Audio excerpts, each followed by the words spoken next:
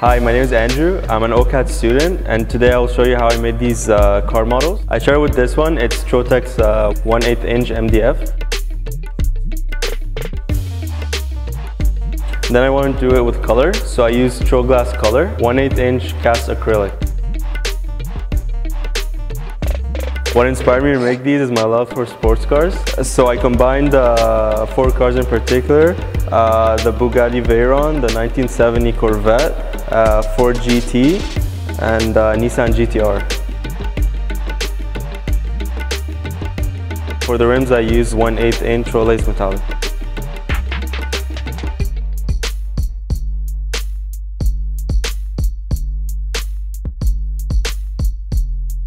So at my university, I'm more used to the traditional tools such as the bandsaw, table saws, sanders. When I design my projects, I'm limited to what I can and can't do with these tools. But with the Trotec laser, I realized that there's no limits to the possibilities. I think it's a nice application for prototyping. From my experience, prototyping with lasers is fairly easy and it allows you to get nice and clean details.